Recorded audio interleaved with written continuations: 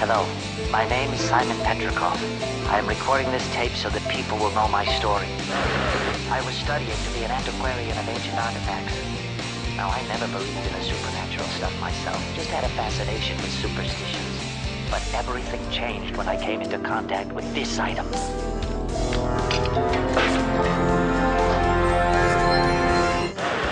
After purchasing this crown from an old dock worker in northern Scandinavia, I brought it home and excitedly showed my fiancée, Betty. I jokingly put it on my head just for a laugh or something. And that's when it started.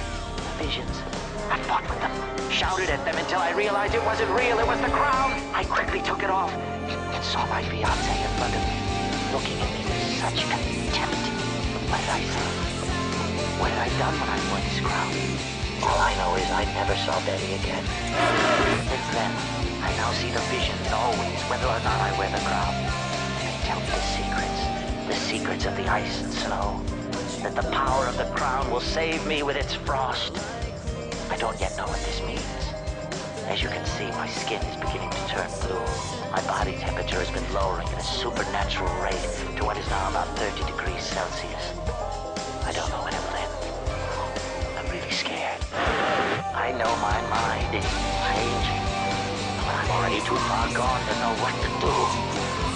I want people to know that if I do things that hurt anyone, please forgive me.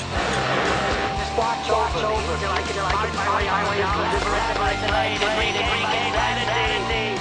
And then maybe my princess, maybe you will love me again. Please love me again, Daddy.